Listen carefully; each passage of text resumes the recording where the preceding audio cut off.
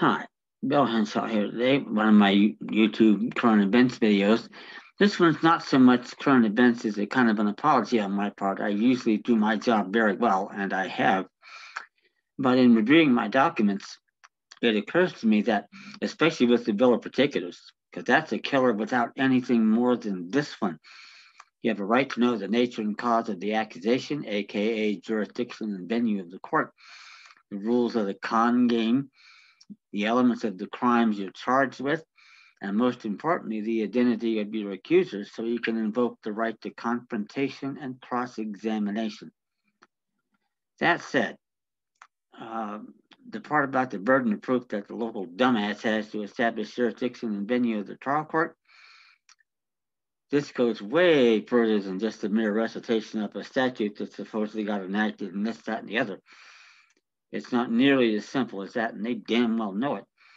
Because what we're really asking for is for them to identify the lawfulness of the legislature that enacted the law, the lawfulness of the governor or president, as the case may be, who either vetoed it or went along with it, and the lawfulness of the judicial department of government to make any rulings on it.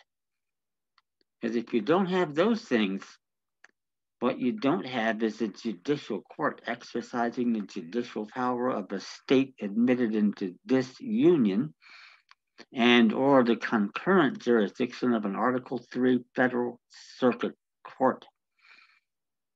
No judicial court, no judicial process.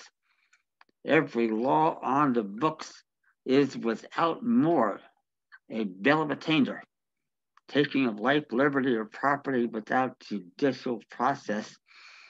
And there's a reason why the 90 parts, aka the U.S. Supreme Court, hasn't made a serious ruling on that issue in 150 years. Last case of that type that I'm aware of is Cummings v. Missouri. I believe it's 4 Wall 277, 1867. How is that possible? There have been no rulings. Another interesting question. A lot of the answer is all the damn state bar association attorneys and the fix is in because they go before their state bar association black robe bastards, aka judges, and all they argue is civil rights, quote unquote. They couldn't care less.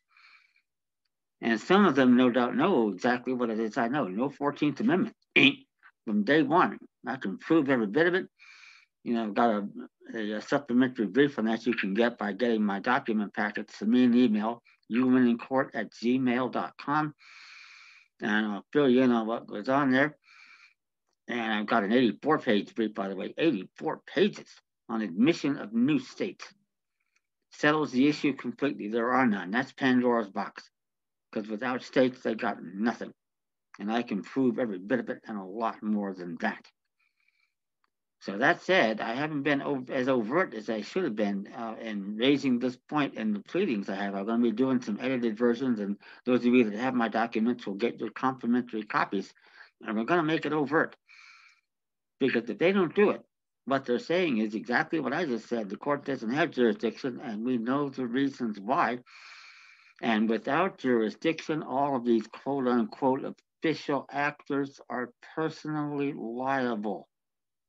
That's the U.S. Supreme Court saying it, not me. And that's where we get the badges. How many of you think we have to put in jail or take their entire estate to wake people up and say, if you're going to take a job, a position of honor, profit, and trust in the government, and have a sworn oath to be bound by this Constitution and the laws enacted in pursuance thereof, you better damn well do the job. Acts have consequences. Words mean things. Unlike in my hometown of Washington, D.C. these days, in the damn 117th Congress, and all the BS they got going on there currently with the impeachment of Trump. Well, this is how we get it done. And I've got an approach offensively that's going to do that too. So send me an email, youwinnincourt@gmail.com, and I'll tell you all about what I got going, how modestly priced my materials are, and hopefully we can work together. But when you understand this point, and the DA in 5 decades has never even acknowledged any of my documents and never a bill of particulars, let alone tried to answer them, because to do so opens the floodgates. They have to admit they're wrong. They have to admit they're personally liable. The magnitude of that admission is astounding, and it isn't just your case. Across the board from every quote unquote court in Portland, Maine to Portland, Oregon.